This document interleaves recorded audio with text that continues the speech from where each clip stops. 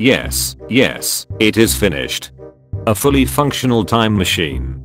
Ah wow. With this, we can finally put an end to dog kind. Very neat. It'll go back and find the first dog while it's still a puppy. Okay. And it'll kick it into a volcano. Oh wow. Question.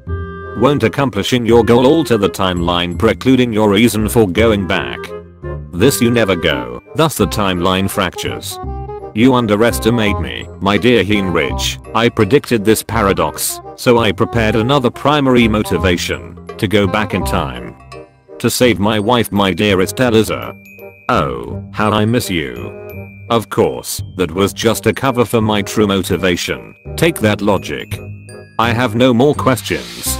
I've thought of everything. As long as no one goes mashing buttons, we should be completely and totally.